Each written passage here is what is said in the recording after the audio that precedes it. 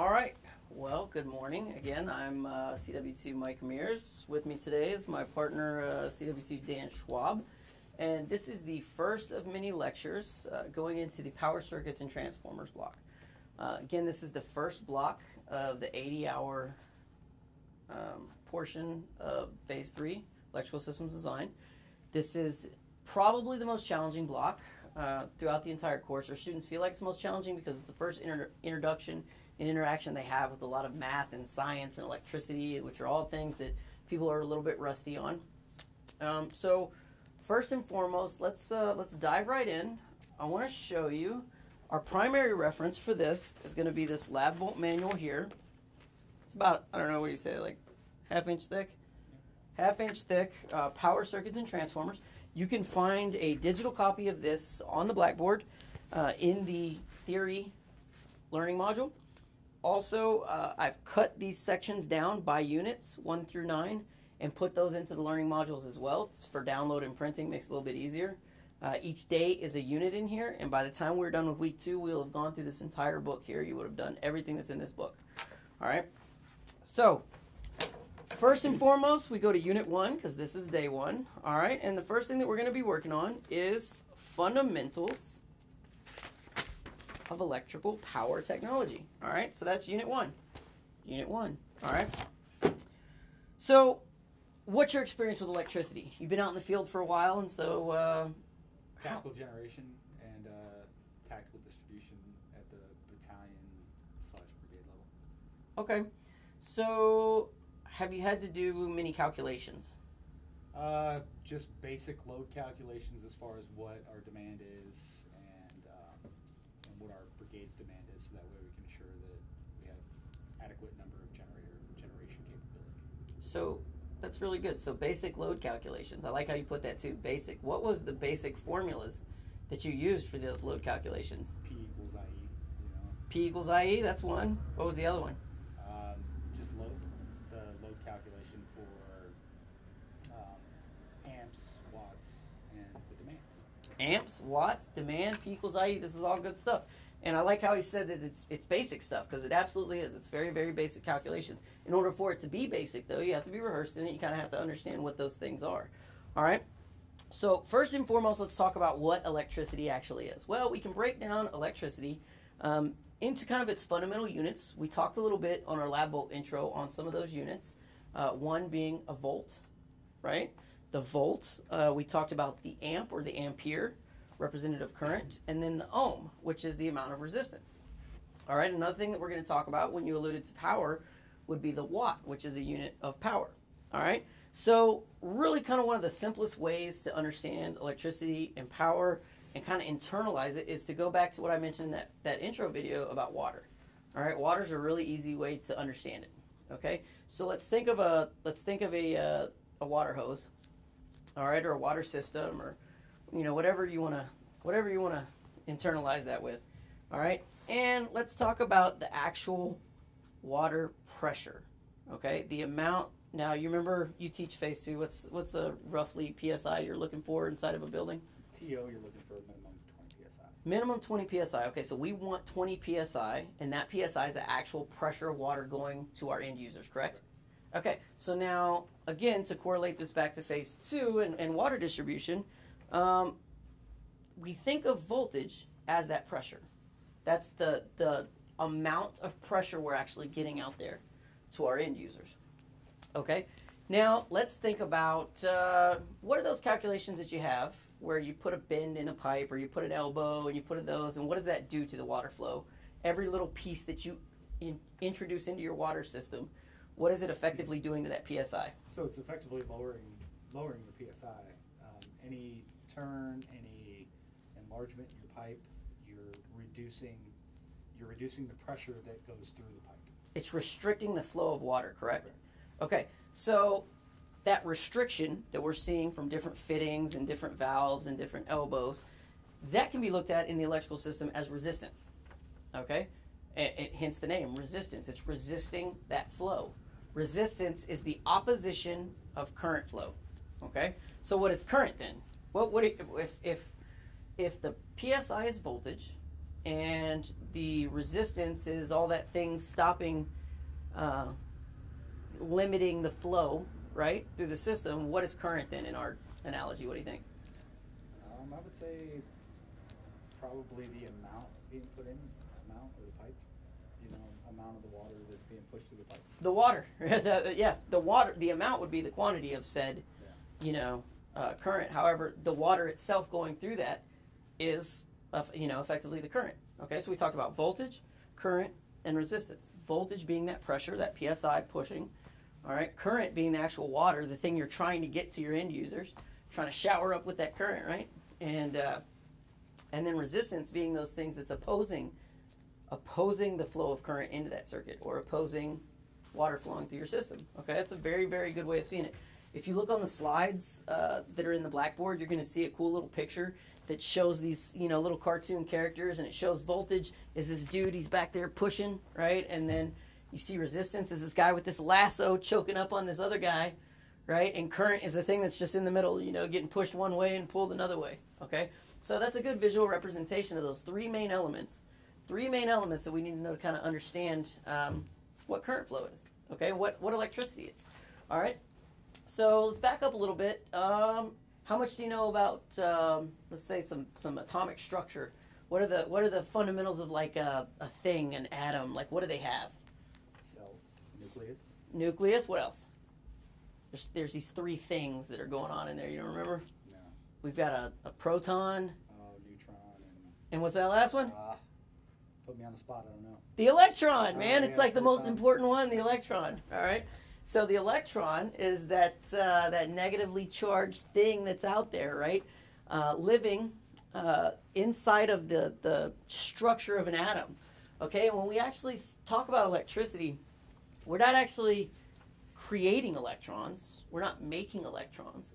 Essentially what we're doing is we're using an electric field to push and pull electrons through other materials. All right. And so material science plays a huge role in electricity. All right, because there are certain materials that have these valence electrons. They got these electrons that are out there in the orbit. They're in the outer layer of that material, right? And by inducing some type of external force to that, it allows them to easily be released and pushed and travel on to the next atom. And they just keep doing that. And they just keep traveling. You create enough force and you move the electrons. All right, so electricity is that flow of electrons. Okay, and so back to material science, you have certain things that readily give up those electrons. They readily let them move. It's very easy. And we can think of this as magnets, right? So I've got these, let me come over here and grab these magnets. I love magnets, right? Because, well, one, electrical engineering, magnetism is like a big part of that, right? All right, so you hold that magnet there. All right, so do you feel any force there? You don't feel anything, right? Right? But as I get a little closer, you feel anything? I get a little closer, you really feel it, right? Okay, so that external force that I'm putting on there is very similar to when you create a magnetic field and you create an electric field. You can push electrons, move them, create a force that is going to allow the flow of electrons. All right, so what are the most common... Oh, goodness. Let's edit that out. What are the most common conductors that actually allow the free flow of electrons that you can think of? Copper, aluminum. There's a third one that's like super, super good. It's just expensive. I don't know. The third gold. One. Oh, yeah, gold. Yeah. So, copper and aluminum being the best ones, right? So because of the material science in there, it allows the free flow of those electrons through them, right? So they make good conductors. Conversely, we have things called insulators that stop the flow of electrons. They do not allow the flow of electrons through them. That would be an insulator. So conductor lets those things go. Insulators puts a halt to them. Okay. And as an example, let's think of it like this. So right here, we called this earlier, this was a conductor, right? We're going to use it as a conductor. However, when I touch it, there's not electrons flowing through this part right here because this outer shell is an insulator. It's insulating. It's insulating you from the actual conductor, which is probably aluminum or copper on the inside of these, right? Inside of here is the conductor, allowing the free flow of electrons from here to here. This becomes that path from the voltage source to the load, current flowing through, electricity, but the material, this plastic or whatever it is an insulator, and it's stopping, right? It's keeping you electrically isolated, not allowing those electrons to flow to you. It's flowing through here. All right. Okay, so we talked about the volts. That's the pressure, right? The PSI. Then we talked about the resistance. That's that choking. That's that restriction. Those are the bends in our pipe. And then we talked about the water itself, which is the current flow going to the end user. All right? And electricity is essentially just flowing those electrons through, so you create that current flow to actually get it to the end user, the load. Okay? All right. Now, one of the primary, you mentioned P equals IE. In electrical theory and electrical science, there's a plethora of, calculus formulas, differentials, integrals, and all that stuff. But you can base exactly what you need to know for this course down to 2 simple formulas. 2 formulas, that's it. What do you think they are? You already mentioned one of them. VAR. What? Volt. Formula. Oh, I'm not sure which one you're talking about. Okay, you said P equals IE. Everybody likes pi, right? That's an easy one. And then the other one is, you remember? Give you a hint. Ohm's law. Oh. E equals IR? E equals IR. Look, see, it's very, very basic. E equals IR. Okay. Put me on the spot. I know. So, everything that we're going to be talking about and a majority of the math that we're going to be doing is all going to go back to those 2 formulas right there. All right? Now, you'll see in the slide deck that I put this cool little graphic in there. And that graphic has the circle that you see on the cover of the Uglies and some other things. It's got all these little circle charts, right? And you see all these different formulas. There's all these cool little ways. If I'm looking for this, I do this. I absolutely hate that. I put it there in case it helps you learn. But you don't need to know any of that. You need to know 3 things. Formula 1, Formula 2, and what's the third thing? What do you think? Algebra. That's all you need, right? Algebra, okay? And I'll show you that in a minute. All right, so what is this PIEEIR? Okay, well, we said earlier that the E in here, the E, that's this voltage. Now, I kept this problem up here from earlier because we're going to use this to kind of show some of these relationships, although I'm going to delete the capacitance and inductance for simplicity's sake today. Okay, all right, so we talked about the E, all right? The I is your current, right, which is represented in amps, ampere, okay? R is the resistance, right? E is the voltage. Now, what about P? What's P? Power, all right? And what's the unit of measure for power? Amps, or volts. Next one? Watts, yeah, you got it. All right, watts, okay? Power is represented by watts. And so a watt, all right, is effectively 1 volt pushing 1 amp, and the load being 1 ohm of resistance. It has to work out like that for the formula to work out. That's one way to think about it, and the book actually talks about it like that. But the watt is the actual work being done, or the power is the amount of, I don't know if work is the best way to put it, but it is the power consumed by 1 volt pushing 1 amp, all right? So these 4 things right here are really just the meat and potatoes of everything we're going to do mathematically, okay? So now, can you give me a different, now just looking at these 2, give me a different formula other than these 2, but it's using one of those 2, right? Kind of get where I'm going with that? Yeah. All right, give me another one. So it would be E times E equals P, or E divided by I equals P. Right? E, say that again? E divided by P equals I, or I divided by P equals E. Okay, so back to the algebra piece of this. All right, what we're going to do is we're just going to manipulate variables around the equation to show some different relationships. Okay, so if P equals I times E, then I equals P over E. Does that make sense? Mm-hmm. Yeah? I mean, all I did is I divided both sides by E, canceled that, and I'm left with that. Okay, that's one variant. Okay, now what about this? How do I solve for I here? Well, that, same thing. So if I divide both sides by R, cancels that out, and I'm left with I equals E over R. Cool. So now when we're looking at that cool table that shows all those different formulas and stuff, you shouldn't have to look at a table to figure that out, right? That's like seconds of algebra, and coming to this course, you should have had some type of algebra. It's like a warrant officer requirement or something. So you shouldn't have a problem moving the E around the I around the R, right? So those are pretty simple, but what about substitution? We're going to see some other ones, some like power calculations. And what's another, can you remember off the top of your head without looking at that, some other variants of a power calculation? There's one in particular that uses squares. Remember that one? Okay, well, let's look at this. So let's say if E equals IR, I'll write it over here. So if P equals IE and E equals IR, well, what if we substituted this into here? What do we get? P equals I times, now we're substituting because E equals IR, so that means that's IR, so that's times I times R. Or commonly referred, you hear people say I squared R. The square, the superscript, indicating that it's that variable times itself. All right.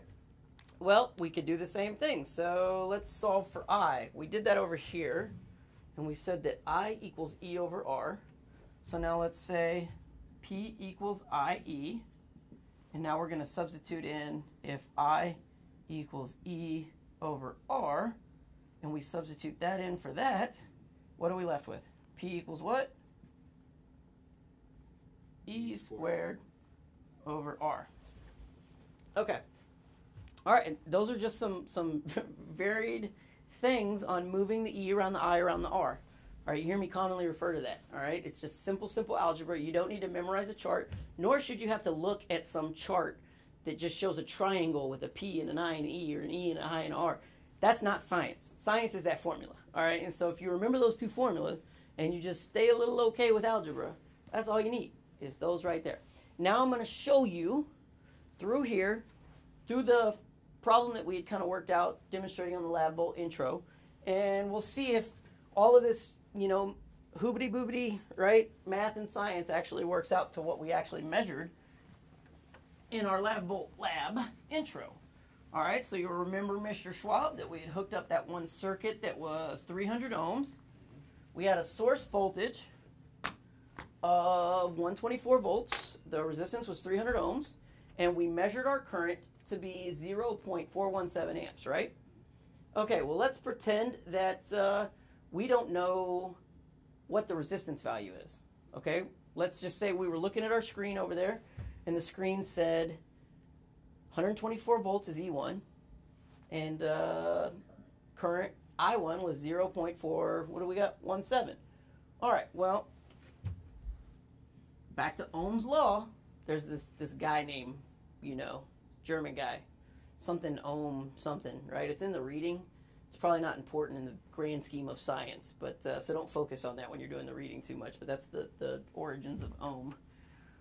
All right, so if E equals IR, right, and we're going to solve for R, because let's just assume we don't know that value, okay? And you'll be kind of surprised when we actually calculate it out, what it actually is. Okay, so I'm going to take, now I want to isolate that R.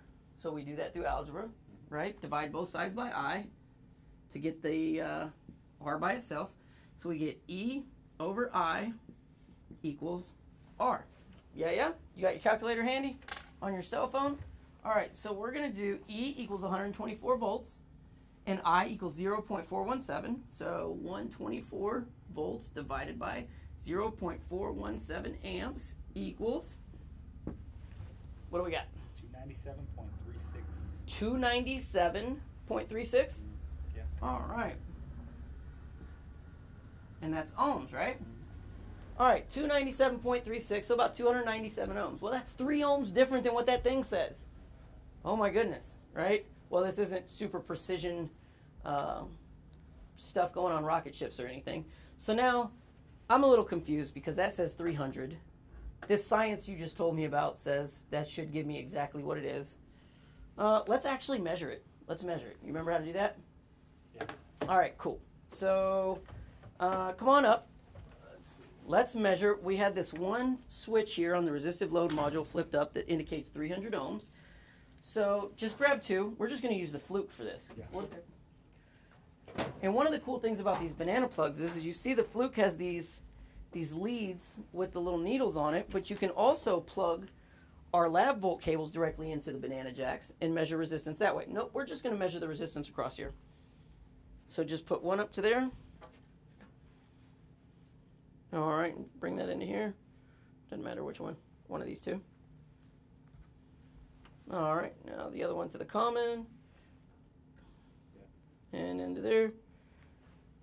All right, now flip us over to the ohm. Now the ohm reading on the Fluke 87 is right at the top. All right, and you notice it by the little horseshoe. All right, so what are we reading? 299.2. So it's not exactly 300. Okay, obviously it's not super precise equipment. All right, what did we calculate? We calculated 297.34, but we're there. We're in the ballpark. That relationship exists. Okay, so now what I'm going to show you is we're going to see if this holds true. All right, so what is this one right here? That's 100 ohms, right?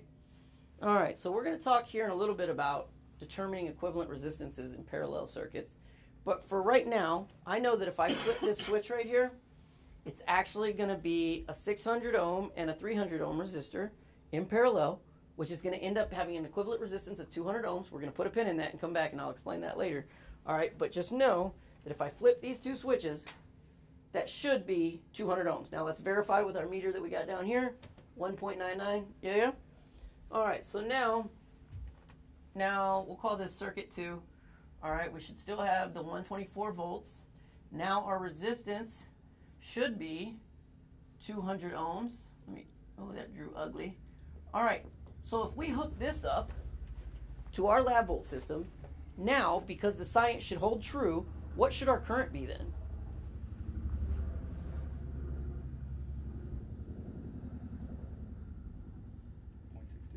.62. Okay. How did you get that?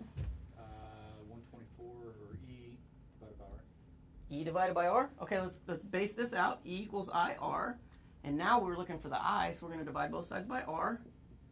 Cancel that out. So E over R equals I, which is 124 volts divided by 200 ohms.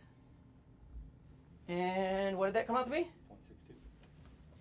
0.62 amps, right? Okay, well, let's build it. Let's see, all right? Now, you'll notice a common theme as we go through this, all right? You're going to get some lecture. We're going to talk some science. And then you're going to go experiment doing labs, all right? And the labs are going to be this full circle swing where it's going to walk you through every possible variant of how you could calculate this. And by the time you get to the end, you're going to be like, I did all that just to prove that? Well, yeah, because the whole premise behind all of this is comparing theoretical, which is what we just talked about, this E equals IR stuff's all theoretical, to experimentational, which is, or experimental, which is what we're doing over here, and analyzing those two results. And are they always going to be perfect? Well, no, because maybe on paper it says 120 volts, and on here it says 300 ohms, but in reality, we're getting, 199.3, and our voltage coming out of here is actually 124.4, and we're rounding every now and then. And those rounding conventions that we use end up translating to little degrees off. The thing that's always going to hold true, though, is those proportional relationships between voltage and current. So in E equals IR, so what do we do here? So on our first one, we had 300 ohms, right? And we had 0.4 amps, right? All with the same voltage. So now I'm lowering my resistance by adding that one in there, right? I flipped the switch and now I'm at 200 ohms. Well, if voltage is the same and E equal I holds true, if I lower the resistance, what has to happen in order for that relationship to maintain consistency? If E stays the same, resistance drops, what does the current have to do? Has to raise. It has to raise by the same proportionality that the resistance dropped, because those two at the end of the day all have to equal that E. And that's Ohm's law. Well, now we're proving it. All right? So what we're going to do now, can you grab some leads? I don't know. I like to just grab a handful. And so right now I'm going to pull my meters back up. All right, I still got E1 and I1 going here. All right, so what we're going to do now is we're going to hook this circuit back up, but now instead of using the 300 ohms like we did before, we're going to add that extra resistor and then use and see what our actual current readout is. All right, so I'm going to still use this variable one.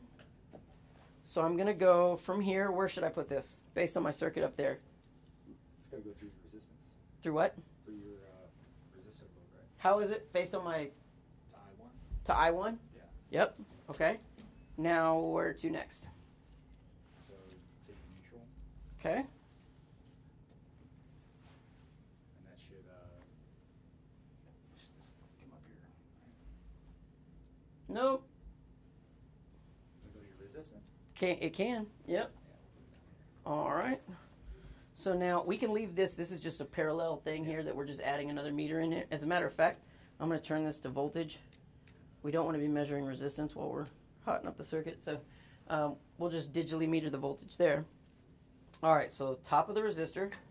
Yep, exactly. So now what that did is that created that series connection between here and completed the circuit. Last step, we actually already have it by having that right there, but we'll go ahead and do it in here like so. All right, so. All right, coming back down to, I'm going to follow this node up so I don't have to take it all the way back to there. And then, I can't see. oh, and then that up to there, over to E1. Voila, spider's nest. Okay, so all this fancy stuff that we did, we essentially just hooked this up, just like so, right? So we've got these two switched up. So now 200 ohms. We did the calculations and we see that we should be getting 0.62 amps. Correct. Okay. All right, so let's hot it up. Let's turn this bad boy all the way up. All right, what are we reading? 0.623. 123.9. 0.623. All right, so we just proved Ohm's law, right? That proportional relationship. We lowered the resistance and the current bumped up because the voltage stayed the same. Now, I guess you could argue if you were really analytical that, wow, that says 120. Oh, now it says 124 again. All right, but it said 123.9. These are all incremental adjustments that are making very minute differences in your overall equation. So don't wrap yourself around that axle. Just know that by the same percentage that resistance dropped, that current had to increase to maintain that voltage. Now, conversely, if I reduce the amount of current, well, we're going to do it by resistance. That's how we're affecting how much current. We don't have a dial dialing up and down the current, so resistance is the thing that's causing us, or voltage. So now in this case, if resistance stays the same and we dial the voltage down, what's going to happen to the current? It should essentially lower, correct? Exactly. Right? So let's try it out. All right, so right now we're at 123 volts and we're at 0.623. Let's go to 50%. So if we lowered the voltage by 50%, what should our current be? Should be half of that. Half of that, right? Because it has to maintain that same proportionality. It's science, right? So let's dial it down to 50. And where are we at? We're right there. We're about half. Okay? Now, again, this isn't super precise on this needle right here, so I might not be exactly. Let me dial that up to right at 60. And actually, it needs to be, we were at 124, so we should be at 62 to be exactly. Let me see if I can get it there. It's pretty close, 0.31. Yeah. So notice, we dropped the voltage by exactly 50%, and just like you deduced, the current has to drop by 50%. We didn't even need to measure it, but we did, so we could prove science, right? It's awesome. Okay. Well, man, that's it. That's all you need to know. 8 weeks done, right? Go forth, right? No. That's just one cool aspect to it. All right. So let's disassemble our circuit. Actually, we'll leave it up. We'll leave it up. Okay. All right. So that's really the fundamental building block behind everything that we're going to be doing is Ohm's law. All right? Ohm's law. And as we start talking about power, that P equals IE calculation. And it's going to get a little bit more tricky because the P equals IE and just IE only applies to just simple DC circuits. Now when we start talking about AC and that phase shift that we talked about in the intro, that creates what's called a power factor, which will then in turn create some variances in power, but we're going to get to that later. All right, but for right now, P equals IE, E equals IR, and that's it. All right, so now let's backtrack to what was going on here. Now let me disassemble this. I should have gone ahead and done that. Let me take all this off. And this is my lab partner over here, so he can fix that. All right, and you say, well, how on earth, if you had a 300 and a 600 over here, did you get 200 ohms as your equivalent resistance? Okay, and so with that being said, the term equivalent resistance. Equivalent resistance, and in further days when we talk about equivalent inductance and equivalent capacitance, is the actual summative resistance that a circuit sees with all the different elements within the circuit. Okay? Now, here, I'm going to draw R1. A little exploded view of R1.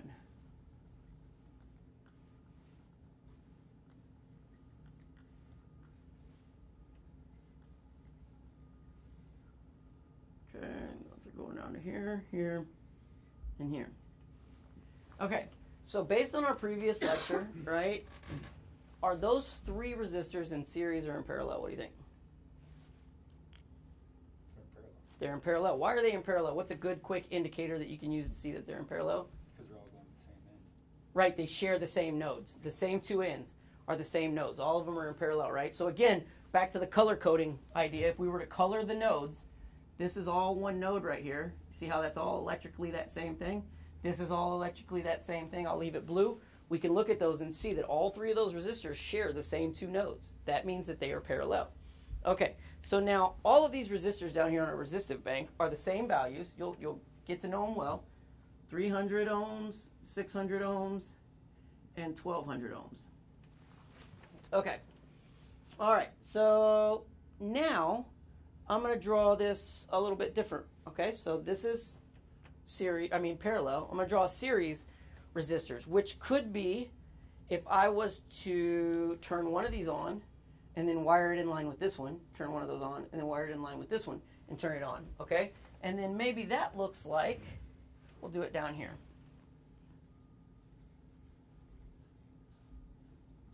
R1.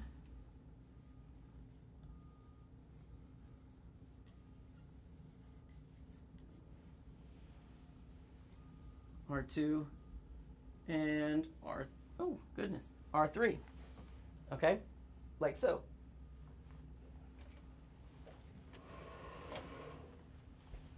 All right, so now these, how are these configured? Those are in series. Those are in series, right?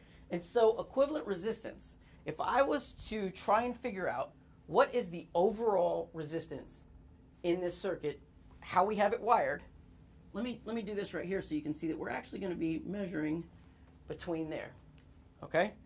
Now here's what I'm going to do. I'm going to set both of these up right here. I'm going to run you through the math, and then we're going to test it in real life and see, you know, how that comes out. Okay, so I don't have to do anything to this to create this, right? This is already set up like that, right? Well, I'm going to, let's say, I'm going to put these two in series, all right? So really, all I have to do is connect 2 points on it, assuming this is just one resistor here, and we'll say the 300 and the 600, okay? And that's the same thing. So now if I measured across these 2 points, effectively,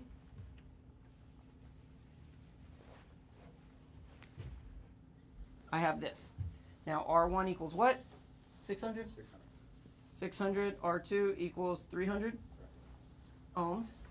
All right, now over here, I'm only going to turn these two on, just like our example, so we can actually just erase this 1200 one because I'm going to leave that switch open. And I'm just going to do this. Okay, so parallel, series. All right, do you happen to remember from way back in the deep realms of our intricate phase 3 we had on equivalent resistances?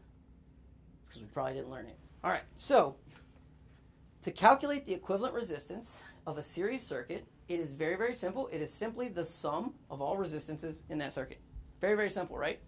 Okay, so one symbol that we're going to use a lot is R sub EQ. And you'll see as the course progresses, there's a lot of these that are going to have subscripts, right? So it's R with the subscript indicating what is the R. So if I had like R sub 1 or R sub 2, well, that just means resistance of 1, resistance of 2. If I had V sub R1, V sub R2, well, that's just saying the voltage across R1 or the voltage across R2, blah, blah, blah, okay? All right, so if Req of a series circuit, so let's say series Req equals R1 plus R2 plus ... R to the N, which just means however many resistors you have, you just keep on adding them up. Okay, so what is our equivalent resistance of this circuit right here then? It would be 600 plus 300. 600 plus 300, right? So Req equals 600 ohms plus 300 ohms equals 900 ohms. Cool. What does that mean? Well, I don't know. It's in the context of what we're doing, right? But for right now, let's think science. Okay. Well, this is a little bit more complicated, okay? Let me see if I can find one of these handy-dandy TI calculators around here so I can show you the buttons. Here we go. All right. Okay, parallel circuits, a little trickier, okay? Instead of the sum of this, it's the inverse of the sum of all that, right? So that means for parallel, 2 R's or 1 R in parallel, what do you think? 2? That doesn't look right. I'm just going to erase it. We're going to do this symbol. That means parallel. All right, so it's the inverse of this formula, which means 1 over Req equals 1 over R1 plus 1 over R2 plus ... 1 over R to the N. Okay, so what that means is that, now you got to pay attention to this, all right? Because in your head right now, you're already cooking, right? And you're going, okay, well, that just 1 over 300 plus 1 over 600. Well, if I get, common denominators and all that good stuff, well, that's what, 3 over 600? Yeah, did I do that right? If I take 1 over 300, get a common denominator times 2, that's 2 over 300, 2 over 600 plus 1 over 600. So it's 3 over 600. You follow me? Mm-hmm. All right. Well, is the answer 3 over 600? No, it's the inverse. Okay, so what that means is, so 1 over Req equals 1 over 600 plus 1 over 300. Okay, so 1 over Req equals 3 over 600. Okay. All right. So is my answer 3 divided by 600? It can be. 3 divided by 600 is 200. 3 divided by 600? 600 divided by 3 is 200. 600 divided by 3. What did you just do in your head there? Inverse. You inversed them, right? So the inverse is the answer. Okay? So I'm going to show you so what that means is you could take this thing and then you could divide 3 by 600 and then hit the inverse button on your calculator.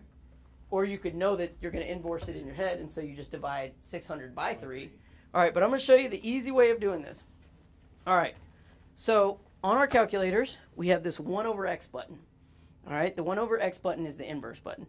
Okay, so the way I teach people, the simplest way of it, sometimes it's just about building that battle rhythm and pattern of how you use your instruments. It's going to, kind of get you through it. So I take 600, because that's my first resistor, then I hit the inverse button, plus 300, hit the inverse button, equals 0.005, right? Then I hit the inverse button one last time, 200, all right? So the inverse, the sum of the inverse is inverse, right? So it's inverse, inverse, and then inverse your resultant, and then you get the answer, okay? So when we did that, what did we come up with? 200 ohms, right? Okay, so I took the same resistance values, same resistor values, wired them 2 different ways. I wired 2 resistors in parallel and 2 resistors in series. Now the difference is, if I wired them in parallel, that's a much lower number than if I had them in series. Am I right? Much lower. So that's why it's important to know and understand how wiring configurations, whether they're series or parallel, has different effects on the circuit, okay? Which, just spitballing based on our previous discussion, if our circuit saw these two different numbers with the same voltage source, which one's going to have the higher current? 200. Much higher, right? Yeah. You know, almost by a factor of what? You know, 4 point something or what, you know? So that's why it's important, because now the current is going to be much higher. Also, it's going to be important because of how current and voltage flow through these different series and parallel circuits, which we're going to talk about in a minute. Okay. All right, so we did all the math there. We got our hoobity-bloobity science, right? Now let's test it out. So come back over here, do the same method. All right. You can use, you can grab 2 more leads. Now I just want you to measure the resistance between here, and then also separately measure the resistance here. And we'll see, because this is the equivalent of this, and that is the equivalent of that. Let's just confirm our crazy science with actual real measurements.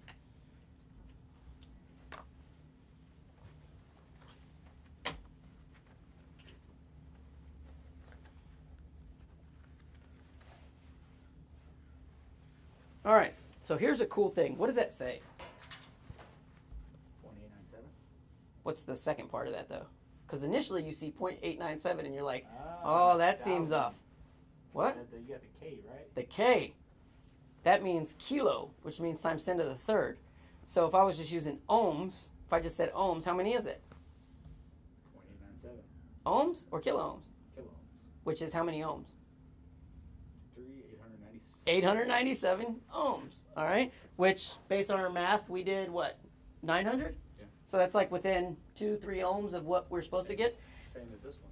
Yep, exactly, right? Which goes back to the point of the amount of resistances these aren't super precise resistors, all right? There's a certain tolerance resistors can have, especially if you buy the cheap ones, that's not going to be exactly what the nameplate says. Per the nameplate, it should be 300, 600, 1200, but in reality, we're going to see different variances, right? Okay, so if we were to add one more resistor to that, right, and we added the 1200 to that, what should our equivalent resistance be? 12, 9, 23, or 20. Wow, let me do math here. 2100, yeah, okay. 30, what is it, 3100, right? All right, keep on going, okay. All right. You can edit that one, right? Yeah, keep that one in there. Keep that one in there. Okay, in order to do that, I'm going to pop this over to here. Give me one more. Oh, I got a yellow right here. Now I'm going to pop this in series with this one, and I'm going to add the 1200. All right, so what do we got? 2.1 kilo ohms. 2100, right? So we just proved the science, which leads me to one other thing. We're going to talk. You're going to be seeing a lot of prefixes throughout the course in this science. That was the first one. K equals kilo equals times 10 to the third. M equals, what do you think? Mega. Megawatt. Times 10 to the sixth. There's the next one that's a G. You know what a G is? Gigawatts. Yeah. Huh? No? That's a real thing. Not just from Back to the Future. All right. So then, conversely, we can go the other way. You're going to see little m. Notice that's big M. This is little m, which what do you think that stands for? Milli. Yep, you're right. Okay, and what is milli? Times 10 to the negative 3. Okay, and then we're going to see this cool little symbol here. It's actually called mu, right? Not the Pokemon, but mu. All right, which stands for times 10 to the negative 6. Micro. Okay, and you'll actually see these prefixes in your measuring instruments a lot of times too. All right, so if you just read 0.897 kilo ohms, well, that's the equivalent of 897 ohms. All right, so now if I was to just move this decimal 3 places, right, because kilo is times 10 to the 3. All right, that makes this 897 ohms. You're going to see this convention back and forth, and a lot of times the instruments will bounce, and they'll give you that prefix. You got to pay attention to it. If you don't pay attention to the prefix, you're going to go, oh, I got 2.1 ohms, something's off. Well, it's because you didn't read that little letter right there next to the little ohm symbol and it says kilo. Okay, cool. So we proved that our parallels or our series circuit works, right? All right, so let's pull this out. Here's our metering device. And now we're going to go back to our parallel circuit. All right, we did the math on that one up here, right? And we said the inverse of the inverse of that is going to give us 200 ohms, right? All right, so now we can come back up here.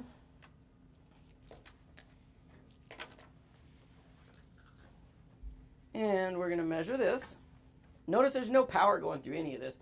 The way that this actually works is you're measuring the resistance with there's no power to it. The multimeter itself is creating a tiny microbit of current, just enough so it can measure resistance within that circuit, okay? Which is also why it's important, don't do it while it's energized. All right, so right now, goodness gracious. All right, we're seeing 1.2 kilo ohms, right? It's because I got this 1200 ohm resistor on. But now if we want to test that, now we're seeing OL, out of limits. All right, that just means it's an open circuit. I'm going to flip these two, which is this right here. And we're getting the 1.99.4, which is the 200, right? Okay, now I want you to use this calculator and do it like I just showed you. All right, and tell me if I was to bring this down here, add that 1200 ohm resistor to the 600 to the 300, what should my equivalent resistance be? Remember, 1 over x. Again, the button on the calculator, your friend, 1 over x. That's the inverse. Give it a couple minutes and let's see.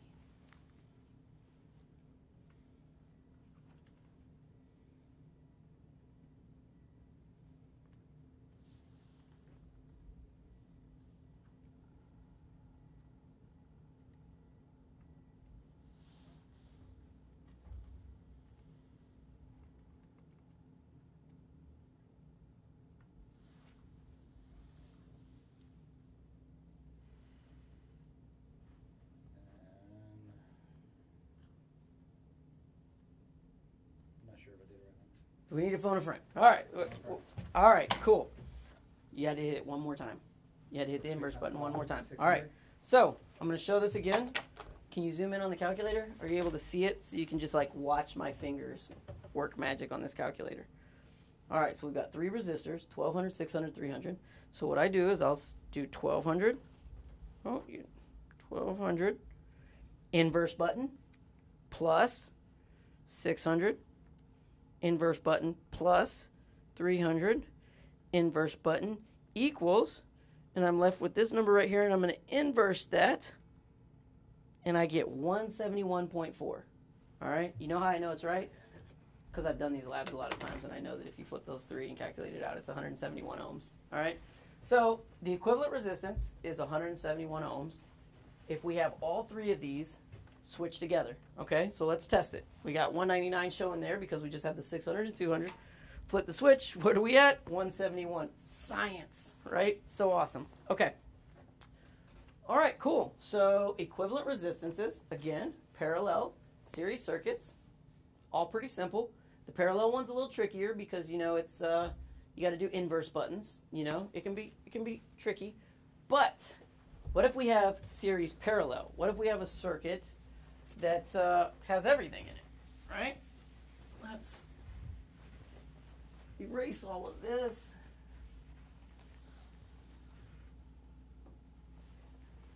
All right, I'm going to leave that there like that. Now, what if I did this?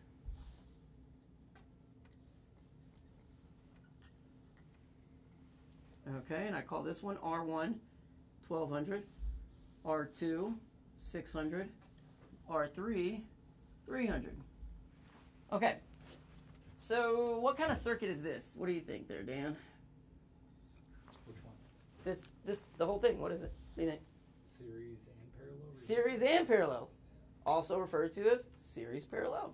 All right, so how would you go about solving that? What do you think? If we're looking for equivalent resistance, R, EQ, all right. What do you think? What would be your plan of attack here? Solve the series Absolutely, right? Because that's really kind of easy, right? So let's solve the series ones first. Well, we can see that these two aren't sharing the same node, and they have one node in between them that has no other branches, so we know that's a series circuit. All right, so we're going to simplify these two into, what, 900, right? 600 plus 300, so 900 ohms. Well, one way to keep track of all this is now I can simplify the circuit in my drawing by going over to here, R1, which is 1200. Now I only have one equivalent resistance there. That is 900. And that's parallel because they share the same two nodes. So now we're going to go back through that formula that we had. The inverse of the inverses, inverses. All right, so 1 over Req. You can do the calculations while I'm writing. 1 over 1200 plus 1 over 900 equals.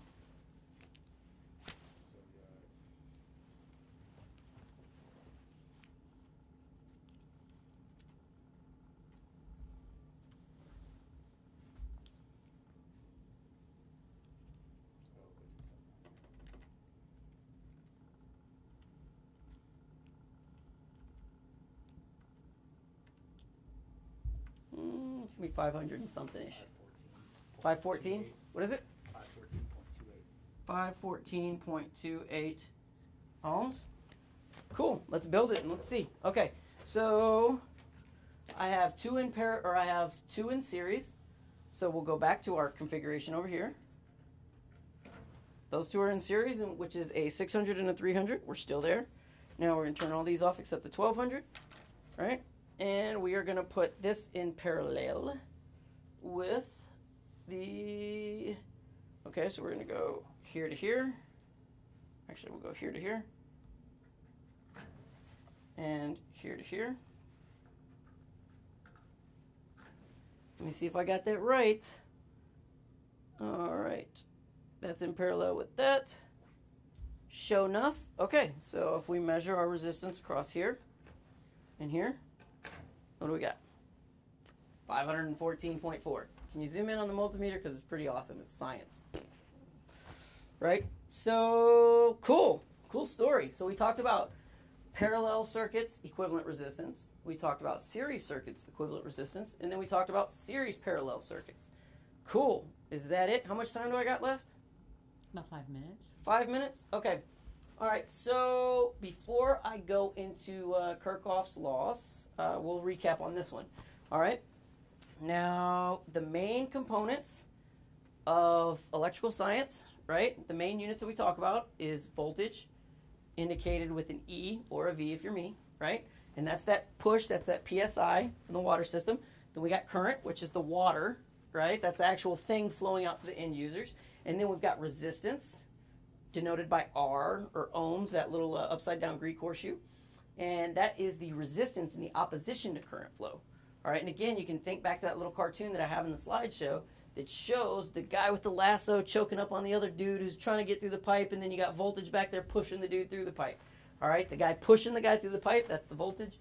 The guy getting choked up, that's the current. And the dude with the lasso pulling, that's the resistance. Okay, then we also talked about power, all right, which is watts, which we're going to get into in the next lecture a little bit, and how we actually calculate the equivalent resistances. So again, one more again, for series circuits, Req equals R1 plus R2 plus R3 plus R to the N.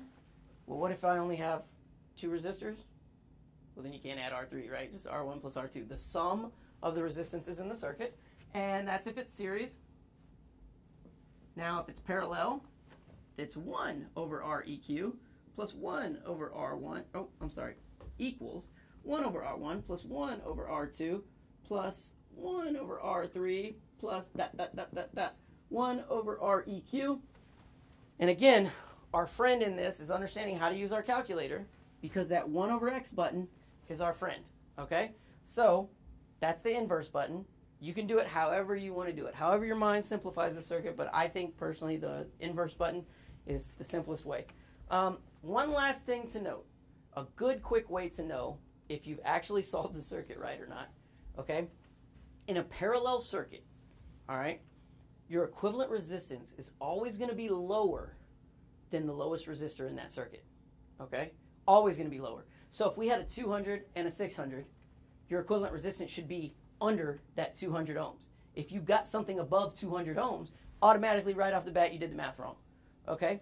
Series is the opposite. You're always going to have a higher resistance than the lowest resistor, right? So if you have a 200 and a 600 and your equivalent resistance came out to 171 and they're in series, well, you did the math wrong because you have to add the two together, so it has to be higher than that less, okay? So those are two quick ways to quickly identify, again, keeping track of nodes so you understand which ones are parallel and which ones are series, and paying attention to how to use your calculator and which units are what. Again, remember to mark your units. See? Ohms, ohms, ohms. All right. Well, next we're going to go into Kirchhoff's voltage and current laws and do some power stuff. So get ready.